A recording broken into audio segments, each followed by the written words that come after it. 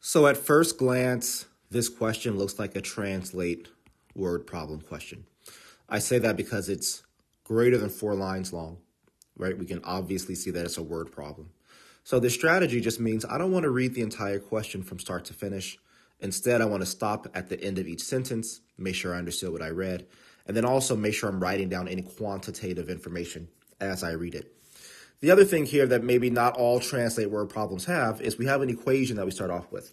So I make a habit of just writing that equation down. So I'll write it over here. T equals 5c plus 12f, because we're going to have to do something with that equation in order to solve this question.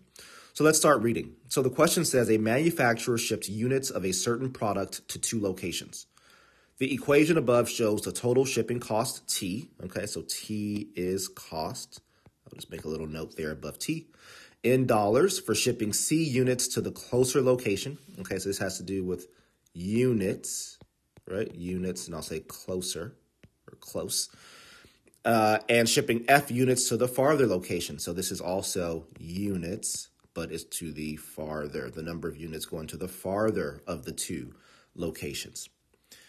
The next sentence says, if the total shipping cost was $47,000, okay, so that's telling me that T is equal to 47,000, and 3,000 units were shipped to the farther location, so that means that F is equal to 3,000.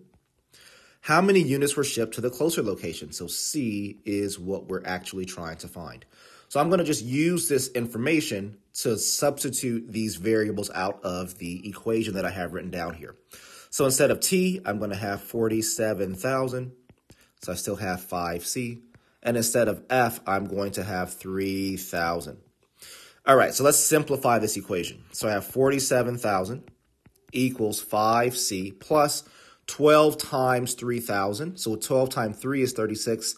And therefore, 12 times 3,000 would be 36,000. Don't forget, we do not have use of a calculator for this section. This is the non-calculator section.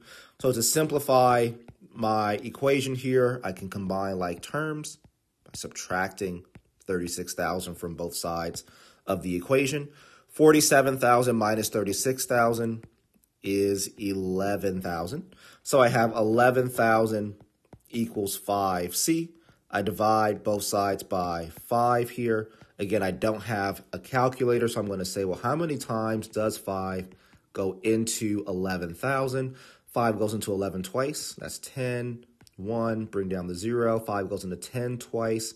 And it looks like I'm going to have 2 zeros there. So my solution here, C is equal to 2,200.